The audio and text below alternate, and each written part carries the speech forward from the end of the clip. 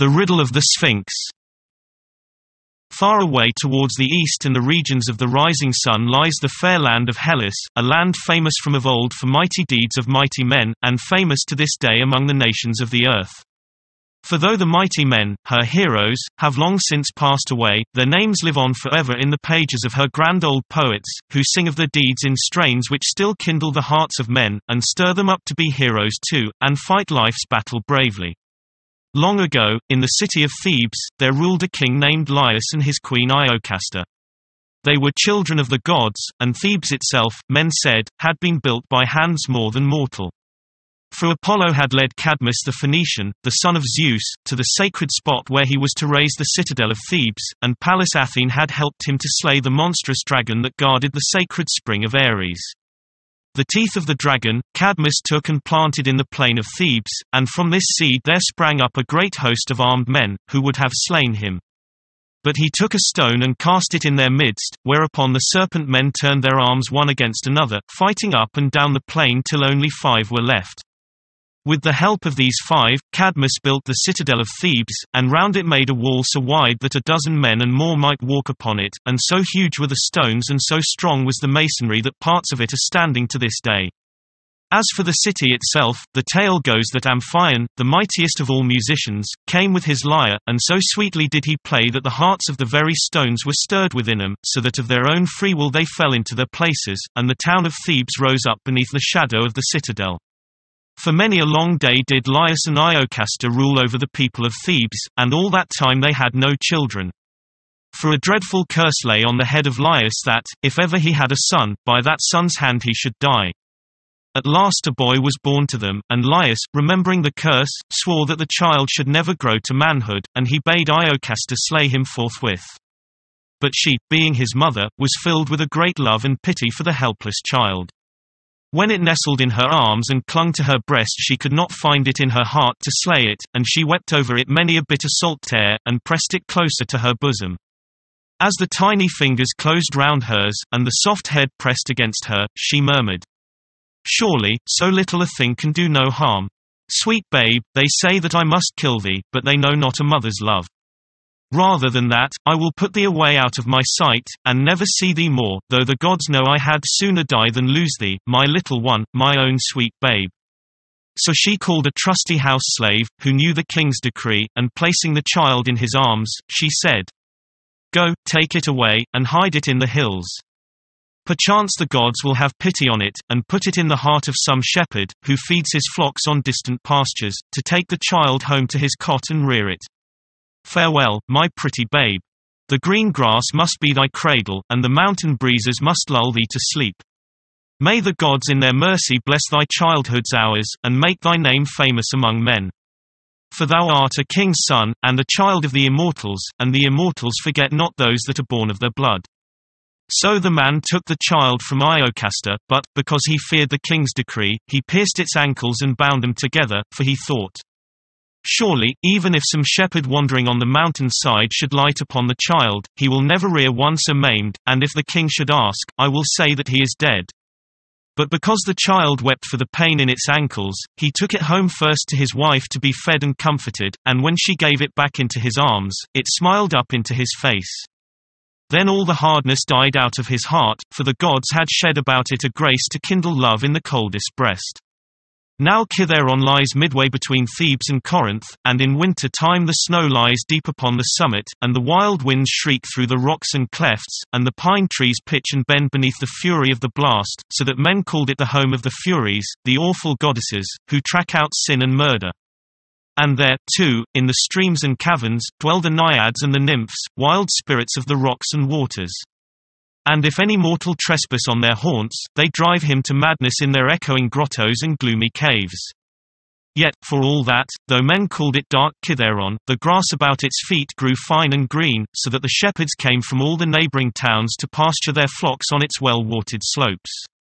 Here it was that Laius's herdsman fell in with a herdsman of Polybus, king of Corinth, and, seeing that he was a kindly man, and likely to have compassion on the child, he gave it him to rear. Now, it had not pleased the gods to grant any children to Polybus, king of Corinth, and Merope, his wife, though they wreathed their altars with garlands and burnt sweet savour of incense. And at last all hope died out of their hearts, and they said, "The gods are angry, and will destroy our race, and the kingdom shall pass into the hands of a stranger." But one day it chanced that the queen saw in the arms of one of her women a child she had not seen before, and she questioned her, and asked if it were hers. And the woman confessed that her husband, the king's herdsman, had found it on dim Kithaeron, and had taken pity on it, and brought it home. Then the queen looked at the child, and seeing that it was passing fair, she said, "Surely this is no common babe, but a child of the immortals. His hair is golden as the summer corn, and his eyes like the stars in heaven. What if the gods have sent him to comfort our old age, and rule the kingdom when we are dead? I will rear him in the palace as my own son, and he shall be a prince in the land of Corinth." So the child lived in the palace, and became a son to Polybus and Merope, and heir to the kingdom. For want of a name they called him Oedipus, because his ankles, when they found him, were all swollen by the pin that the herdsman had put through them. As he grew up, he found favor in all men's eyes, for he was tall and comely and cunning withal. "The gods are gracious," men said, "to grant the king such a son, and the people of Corinth so mighty a prince, to rule over them in days to come." For as yet they knew not that he was a foundling, and no true heir to the throne. Now, while the child was still young, he played about the courts of the palace, and in running and leaping and in feats of strength and hardihood of heart there was none to beat him among his playmates, or even to stand up against him, save one. But so well matched were these two, that the other children would gather round them in a ring to watch them box and wrestle, and the victor they would carry on their shoulders round the echoing galleries with shouting and clapping of hands. And sometimes it was Oedipus, and sometimes the other lad. But at length there came a time when again and again Oedipus was proved the stronger, and again the other slunk home beaten, like a cur that has been whipped, and he brooded over his defeat, and nourished hatred in his heart against Oedipus, and vowed that one day he would have his revenge by fair means or by foul. But when Merope the queen saw Oedipus growing tall and fair, and surpassing all his comrades in strength, she took him up one day onto the citadel, and showed him all the lovely land of Hellas lying at his feet. Below them spread the shining city, with its colonnades and fountains and stately temples of the gods, like some jewel in the golden sands, and far away to the westward stretched the blue Corinthian Gulf, till the mountains of Aetolia seemed to join hands with their sisters in Peloponnese. And she showed him the hills of Arcadia, the land of song and shepherds, where Pan plays his pipe beneath the oak trees, and nymphs and satyrs dance all the day long. Away to the bleak northwest stood out the snowy peaks of Mount Parnassus and Helicon, the home of the Muses, who fill men's minds with wisdom and their hearts with the love of all things beautiful. Here the first narcissus blooms, and the olive and the myrtle and rosy almond blossom gently kiss the laughing rivulets and the shining, dancing cascades. For Helicon was a fair and gentle youth whom his cruel brother Kithaeron slew in his mad jealousy. Whereupon the gods changed them both into mountains, and Helicon is mild and fair to this day, and the home of all good things. But Kithaeron is bleak and barren, because his hard heart had no pity, and the Furies haunt it unceasingly.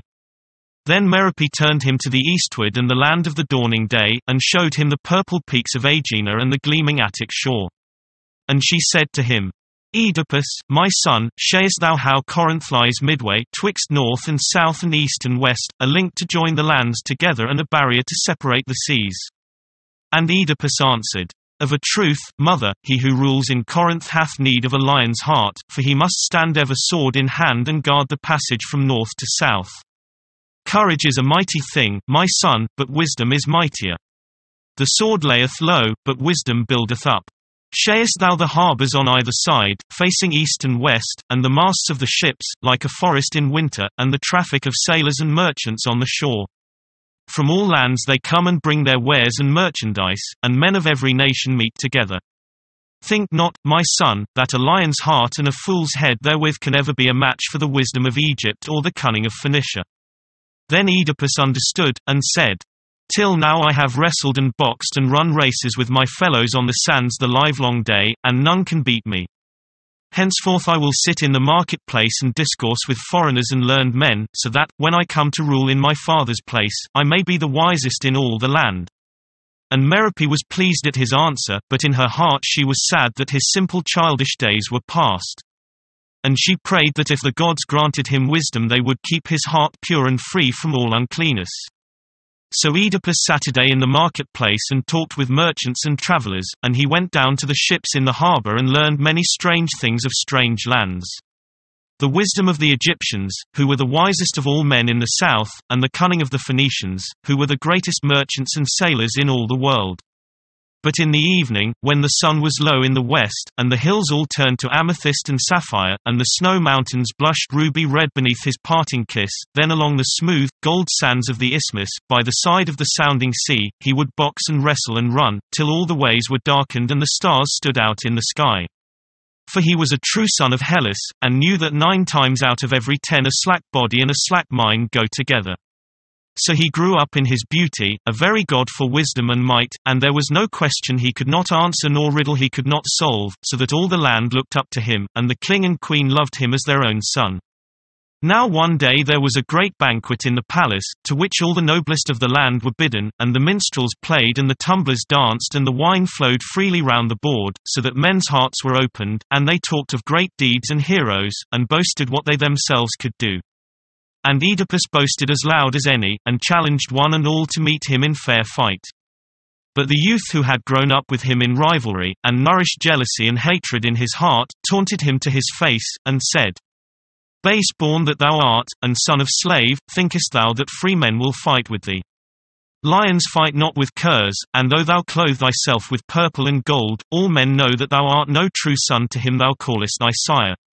And this he said being flushed with wine, and because myriad-mouthed rumour had spread abroad the tale that Oedipus was a foundling, though he himself knew naught thereof.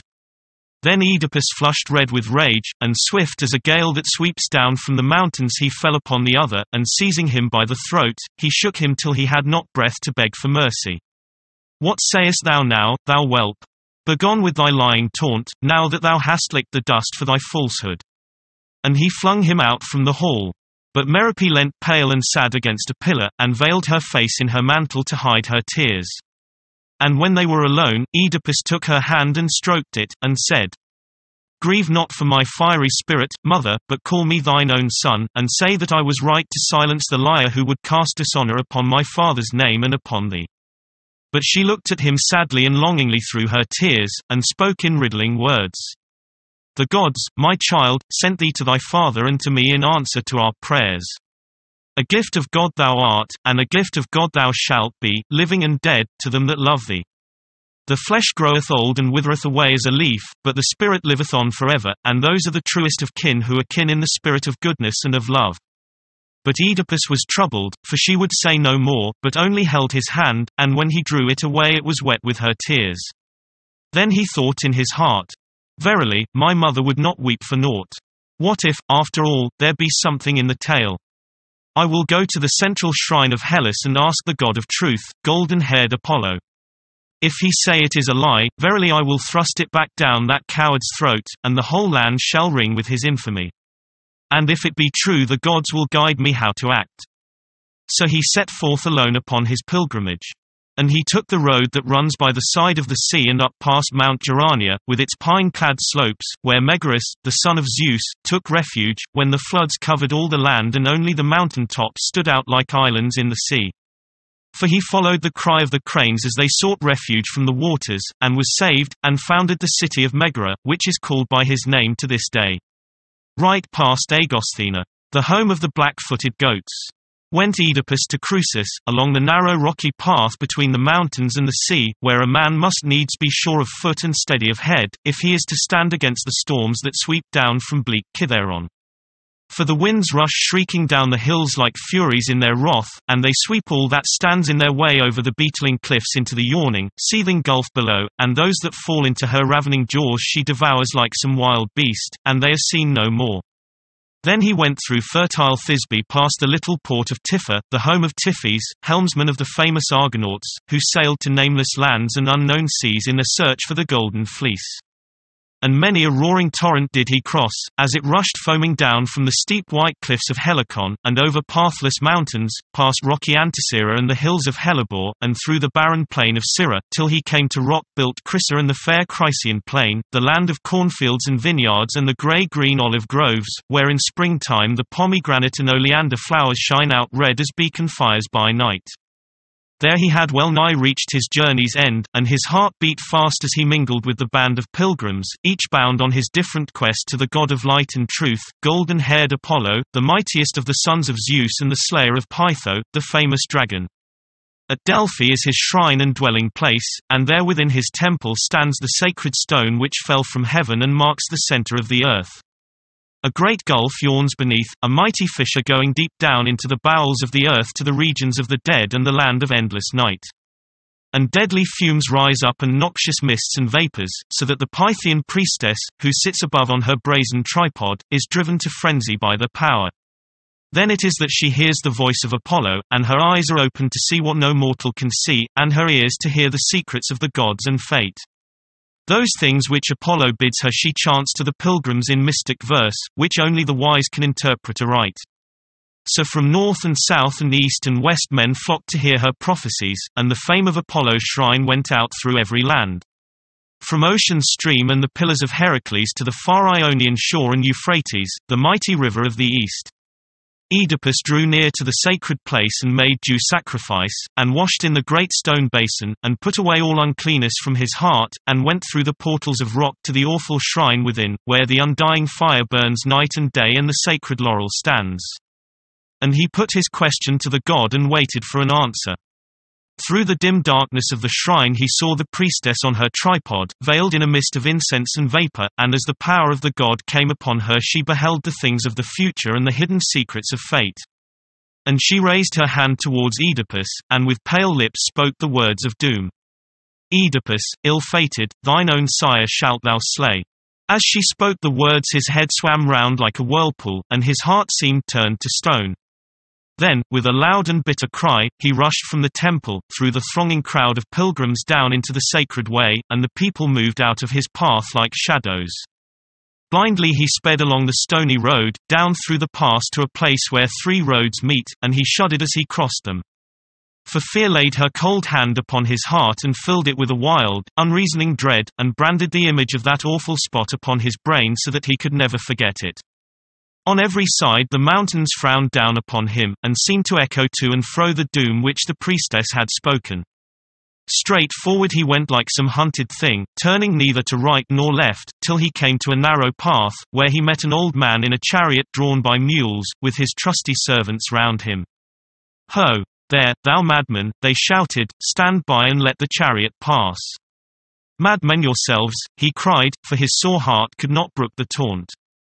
"I am a king's son, and will stand aside for no man." So he tried to push past them by force, though he was one against many.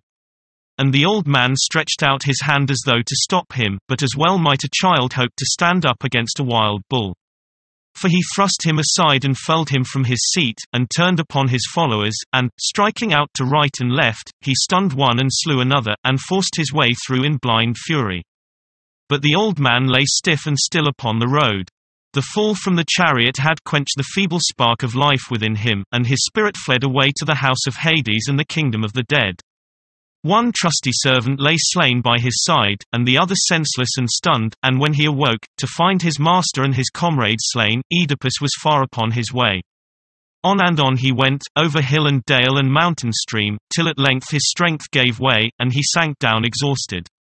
And black despair laid hold of his heart, and he said within himself, "Better to die here on the bare hillside and be food for the kites and crows than return to my father's house to bring death to him and sorrow to my mother's heart." But sweet sleep fell upon him, and when he awoke hope and the love of life put other thoughts in his breast. And he remembered the words which Merope the queen had spoken to him one day when he was boasting of his strength and skill. "Strength and skill, my son, are the gifts of the gods, as the rain which falleth from heaven and giveth life and increase to the fruits of the earth. But man's pride is an angry flood that bringeth destruction on field and city. Remember that great gifts may work great good or great evil, and he who has them must answer to the gods below if he use them well or ill." And he thought within himself, "'Twere ill to die if, even in the uttermost parts of the earth, men need a strong man's arm and a wise man's cunning. Never more will I return to far-famed Corinth and my home by the sounding sea, but to far distant lands will I go and bring blessing to those who are not of my kin, since to mine own folk I must be a curse if ever I return. So he went along the road from Delphi till he came to 7-gated Thebes. There he found all the people in deep distress and mourning, for their king Laius was dead, slain by robbers on the high road, and they had buried him far from his native land at a place where 3 roads meet. And, worse still, the city was beset by a terrible monster, the Sphinx, part eagle and part lion, with the face of a woman, who every day devoured a man because they could not answer the riddle she set them. All this Oedipus heard as he stood in the marketplace and talked with the people. "What is this famous riddle that none can solve?" he asked. "Alas, young man, that none can say. For he that would solve the riddle must go up alone to the rock where she sits. Then and there she chants the riddle, and if he answer it not forthwith she tears him limb from limb. And if none go up to try the riddle, then she swoops down upon the city and carries off her victims, and spares not woman or child. Our wisest and bravest have gone up and our eyes have seen 'em no more. Now there is no man left who dare face the terrible beast." Then Oedipus said, "I will go up and face this monster. It must be a hard riddle indeed if I cannot answer it." "Oh, overbold and rash," they cried, "thinkest thou to succeed where so many have failed? Better to try, and fail, than never to try at all. Yet, where failure is death, surely a man should think twice. A man can die but once, and how better than in trying to save his fellows?" As they looked at his strong young limbs and his fair young face they pitied him. "Stranger," they said, "who art thou to throw away thy life thus heedlessly?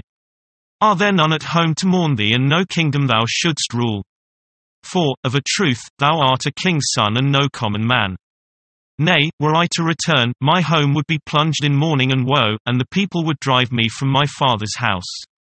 They marveled at his answer, but dared question him no further. And, seeing that nothing would turn him from his purpose, they showed him the path to the Sphinx's rock, and all the people went out with him to the gate with prayers and blessings. At the gate they left him, for he who goes up to face the Sphinx must go alone, and none can stand by and help him. So he went through the Crenian gate and across the stream of Dias into the wide plain, and the mountain of the Sphinx stood out dark and clear on the other side. Then he prayed to Pallas Athene, the grey-eyed goddess of wisdom, and she took all fear from his heart. So he went up boldly to the rock, where the monster sat a day waiting to spring upon her prey. Yet for all his courage his heart beat fast as he looked on her. For at first she appeared like a mighty bird, with great wings of bronze and gold, and the glancing sunbeams played about them, casting a halo of light around, and in the midst of the halo her face shone out pale and beautiful as a star at dawn. But when she saw him coming near, a greedy fire lit up her eyes, and she put out her cruel claws and lashed her tail from side to side like an angry lion waiting for his prey. Nevertheless, Oedipus spoke to her fair and softly. "O, lady, I am come to hear thy famous riddle and answer it or die. Foolhardy manling, a dainty morsel the gods have sent this day, with thy fair young face and fresh young limbs." And she licked her cruel lips. Then Oedipus felt his blood boil within him, and he wished to slay her then and there. For she who had been the fairest of women was now the foulest of beasts, and he saw that by her cruelty and lust she had killed the woman's soul within her, and the soul of a beast had taken its place. "Come, tell me thy famous riddle, foul fury that thou art, that I may answer it and rid the land of this curse."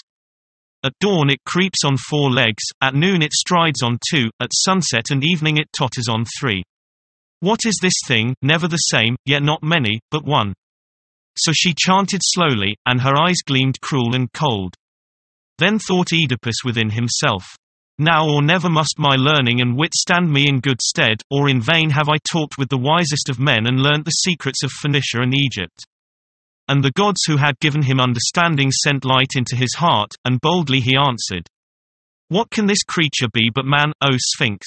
For, a helpless babe at the dawn of life, he crawls on his hands and feet, at noontide he walks erect in the strength of his manhood. And at evening he supports his tottering limbs with a staff, the prop and stay of old age. Have I not answered aright and guessed thy famous riddle?" Then with a loud cry of despair, and answering him never a word, the great beast sprang up from her seat on the rock and hurled herself over the precipice into the yawning gulf beneath. Far away across the plain the people heard her cry, and they saw the flash of the sun on her brazen wings like a gleam of lightning in the summer sky. Thereupon they sent up a great shout of joy to heaven, and poured out from every gate into the open plain, and some raised Oedipus upon their shoulders, and with shouts and songs of triumph bore him to the city. Then and there they made him king with one accord, for the old king had left no son behind him, and who more fitted to rule over them than the slayer of the Sphinx and the saviour of their city. So Oedipus became king of Thebes, and wisely and well did he rule, and for many a long year the land prospered both in peace and war. But the day came when a terrible pestilence broke out, and the people died by hundreds, so that at last Oedipus sent messengers to Delphi to ask why the gods were angry and had sent a plague upon the land. And this was the answer they brought back. There is an unclean thing in Thebes. Never has the murderer of Laius been found, and he dwells a pollution in the land. Though the vengeance of the gods is slow, yet it cometh without fail, and the shedding of blood shall not pass unpunished.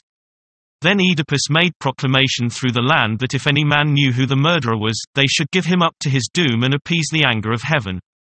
And he laid a terrible curse on any who dared to give so much as a crust of bread or a draught of water to him who had brought such suffering on the land. So throughout the country far and wide a search was made to track out the stain of blood and cleanse the city from pollution, but day after day the quest was fruitless, and the pestilence raged unceasingly, and darkness fell upon the soul of the people, as their prayers remained unanswered and the burnt offerings smoked in vain upon the altars of the gods. Then at last Oedipus sent for the blind seer Tiresias, who had lived through 6 generations of mortal men, and was the wisest of all prophets on earth. He knew the language of the birds, and, though his eyes were closed in darkness, his ears were open to hear the secrets of the universe, and he knew the hidden things of the past and of the future. But at first when he came before the king he would tell him nothing, but begged him to question no further. For the things of the future will come of themselves, he cried, though I shroud them in silence, and evil will it be for thee, O king, and evil for thine house if I speak out the knowledge that is hidden in my heart. At last Oedipus grew angry at his silence, and taunted him. Verily, methinks thou thyself didst aid in the plotting of this deed, seeing that thou carest naught for the people bowed down beneath the pestilence and the dark days that have fallen on the land, so be it thou canst shield the murderer and escape thyself from the curse of the gods. Then Tiresias was stung past bearing, and would hold his tongue no longer. By thine own doom shalt thou be judged, O king, he said. Thou thyself art the murderer, thyself the pollution that staineth the land with the blood of innocent men. Then Oedipus laughed aloud. Verily, old man, thou pratest. What rival hath urged thee to this lie, hoping to drive me from the throne of Thebes? Of a truth, not thine eyes only, but thy heart, is shrouded in a mist of darkness. Woe to thee, Oedipus, woe to thee! Thou hast sight, yet shayest not who thou art, nor knowest the deed of thine hand. Soon shalt thou wander sightless and blind, a stranger in a strange land, feeling the ground with a staff, and men shall shrink back from thee in horror when they hear thy name and the deed that thou hast done. And the people were hushed by the words of the old man, and knew not what to think. But the wife of Oedipus, who stood by his side, said, Hearken not to him, my lord. For verily no mortal can search the secrets of fate, as I can prove full well by the words of this same man that he spoke in prophecy. For he it was who said that Laius, the king who is dead, should be slain by the hand of his own son.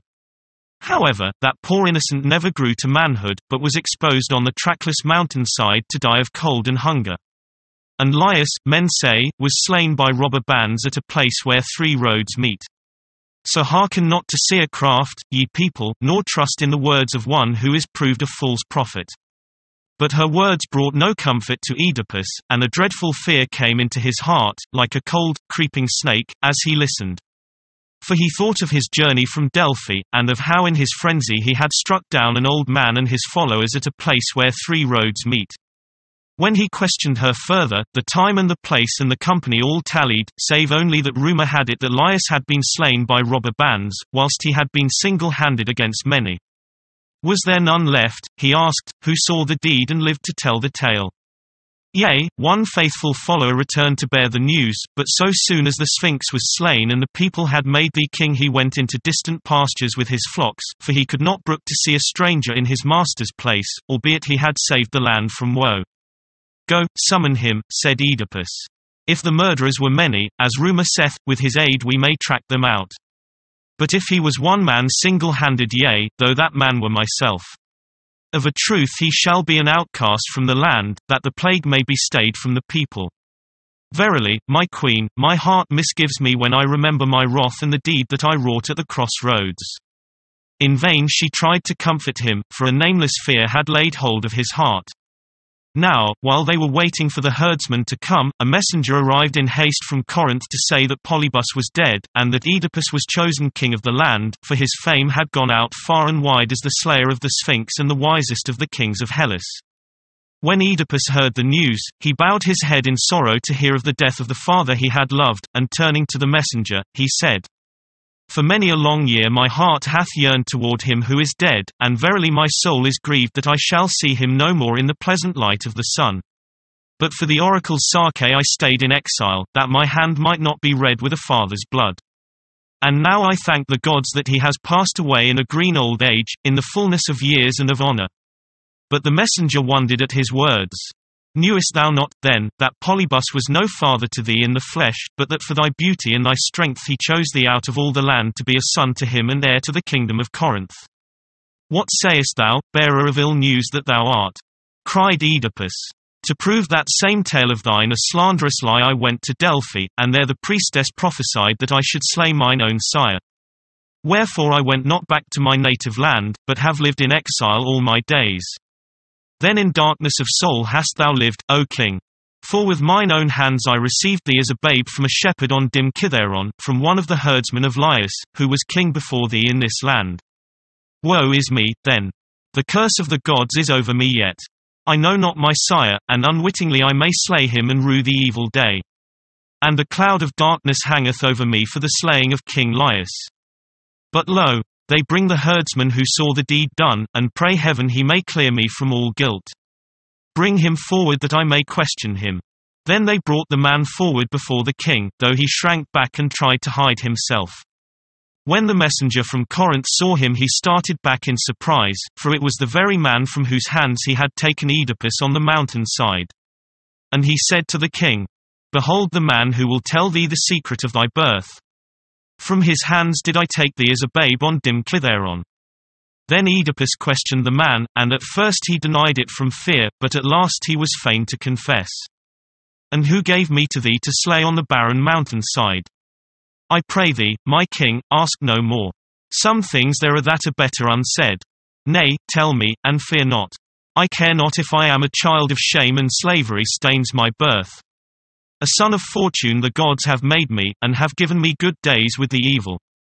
Speak out, I pray thee. Though I be the son of a slave, I can bear it. No son of a slave art thou, but seed of a royal house. Ask me no more, my king. Speak, speak, man. Thou drivest me to anger, and I will make thee tell, though it be by force. Ah! Lay not cruel hands upon me. For thine own sake I would hide it. From the queen thy mother I had thee, and thy father was Laius the king. At the crossroads from Delphi didst thou meet him in his chariot, and slew him unwittingly in thy wrath. Ah, woe is me! For the gods have chosen me out to be an unwilling witness to the truth of their oracles. Then a great hush fell upon all the people like the lull before a storm. For the words of the herdsman were so strange and terrible that at first they could scarce take in their meaning. But when they understood that Oedipus was Laius's own son, and that he had fulfilled the dreadful prophecy and slain his sire, a great tumult arose, some saying one thing and some another. But the voice of Oedipus was heard above the uproar. Ah, woe is me, woe is me! The curse of the gods is upon me, and none can escape their wrath. Blindly have I done this evil, and when I was striving to escape fate caught me in her hidden meshes. O, foolish hearts of men, to think that ye can flee from the doom of the gods, for lo! Ye strive in the dark, and your very struggles bind you but closer in the snare of your fate. Cast me from the land, ye people, do with me what ye will. For the gods have made me a curse and a pollution, and by my death alone will the land have rest from the pestilence. And the people would have taken him at his word, for fickle is the heart of the multitude, and swayed this way and that by every breath of calamity. They were sore stricken, too, by the pestilence, and in their wrath against the cause of it they forgot the slaying of the Sphinx and the long days of peace and prosperity. But the blind seer Tiresias rose up in their midst, and at his voice the people were silent. Citizens of Cadmus, foolish and blind of heart! Will ye slay the saviour of your city? Have ye forgotten the man-devouring Sphinx and the days of darkness? Verily prosperity blunteth the edge of gratitude. And thou, Oedipus, curse not the gods for thine evil fate. He that putteth his finger in the fire is burnt, whether he do it knowingly or not. As to thy sire, him indeed didst thou slay in ignorance. But the shedding of man's blood be upon thine own head, for that was the fruit of thy wrathful spirit, which, through lack of curbing, broke forth like an angry beast. Hadst thou never slain a man, never wouldst thou have slain thy sire. But now thou art a pollution to the land of thy birth, and by long exile and wandering must thou expiate thy sin and die a stranger in a strange land. Yet methinks that in the dark mirror of prophecy I see thy form, as it were, a guardian to the land of thy last resting place, and in a grove of sacred trees thy spirit's lasting habitation, when thy feet have accomplished the ways of expiation and the days of thy wandering are done. So the people were silenced. But Oedipus would not be comforted, and in his shame and misery he put out his own eyes because they had looked on unspeakable things. Then he clothed himself in rags and took a pilgrim's staff, to go forth alone upon his wanderings.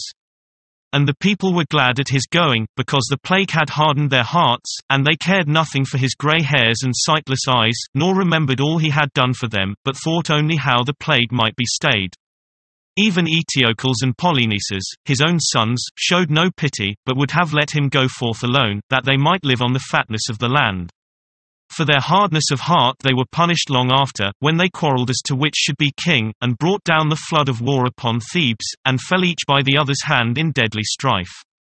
Of all his children, Antigone alone refused to let him go forth a solitary wanderer, and would listen to none of his entreaties when he spoke of the hardness of the way that would lie before them.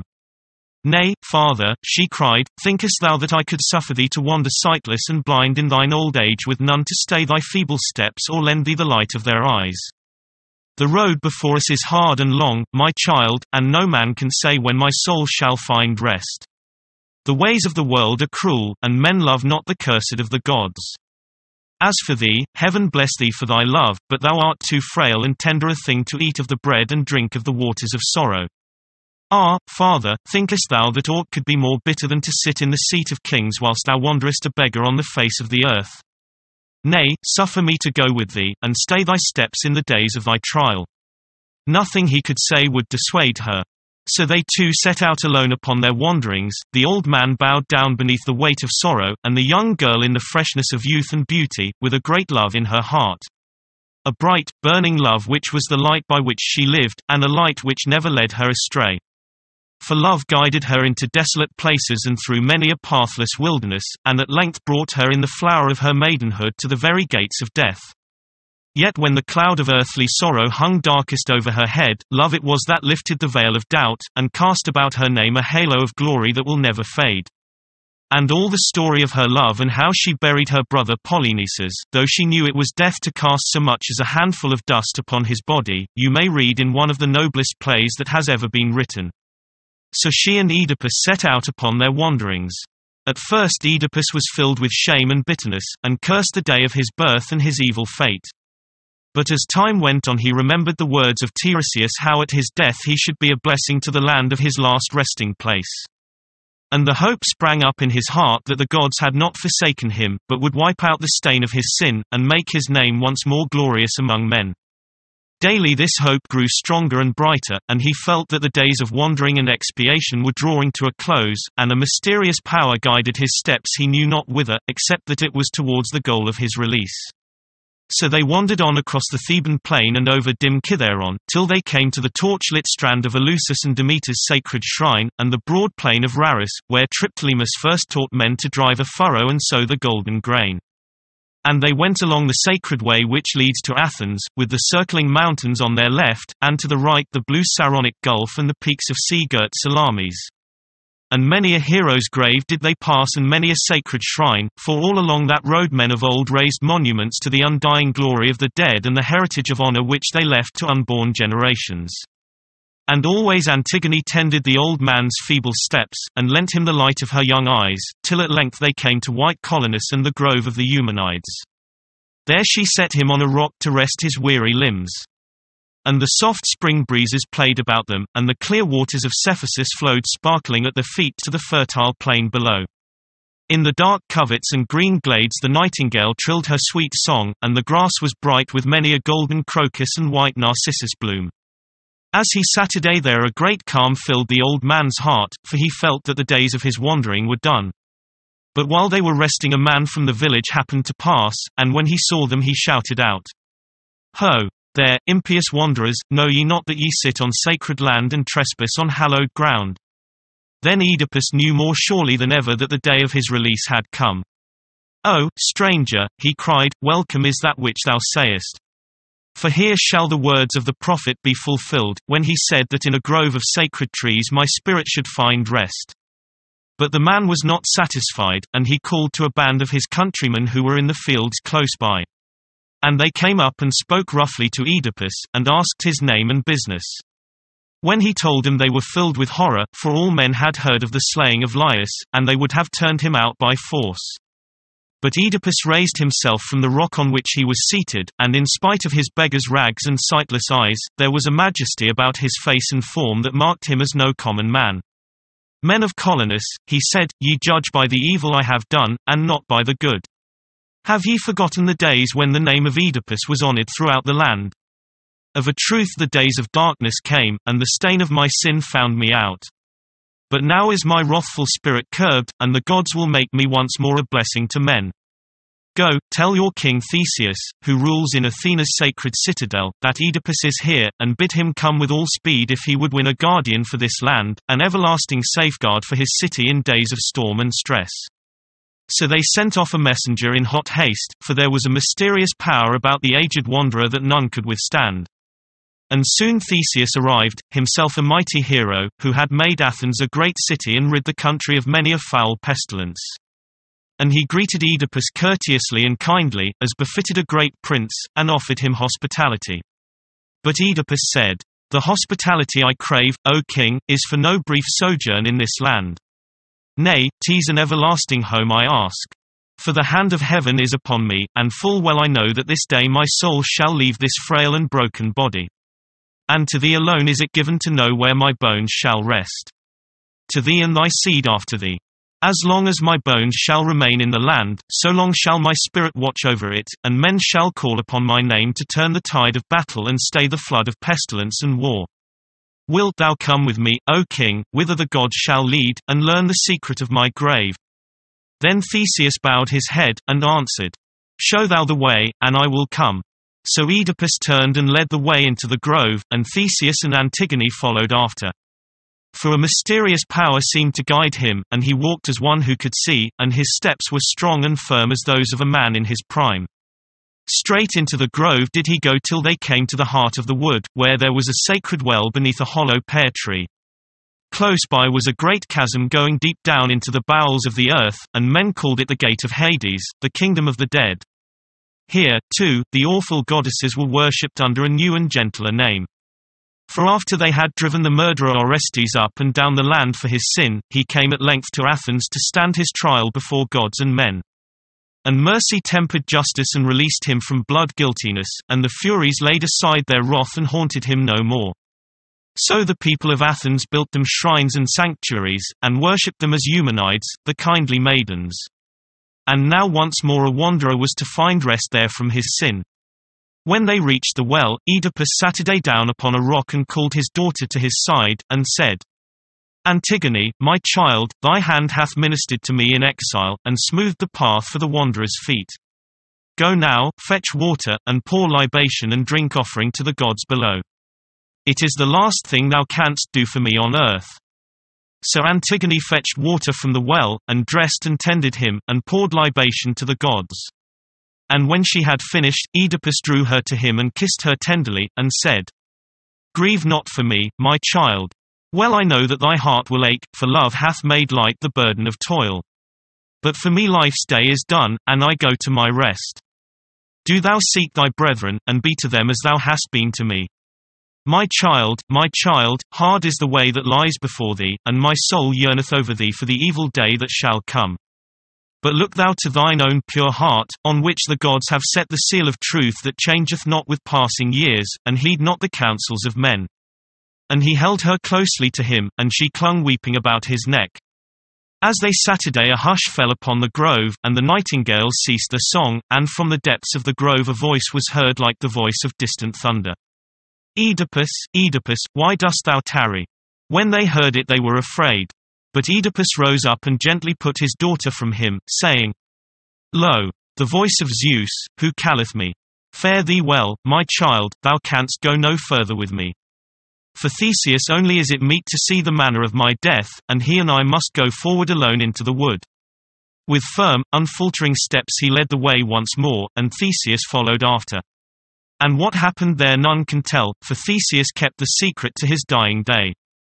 But men say that when he came out of the wood his face was as the face of one who had seen things passing mortal speech.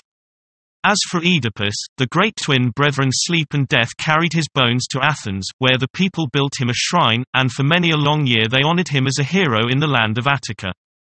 For though the sin that he sinned in his wrath and ignorance was great and terrible, yet his life had brought joy to many men and prosperity to more lands than one. For with wisdom and love he guided his days, and with sorrow and tears he wiped out the stain of his sin, so that, in spite of all he suffered, men loved to tell of the glory and wisdom of Oedipus, and of how he solved the riddle of the Sphinx.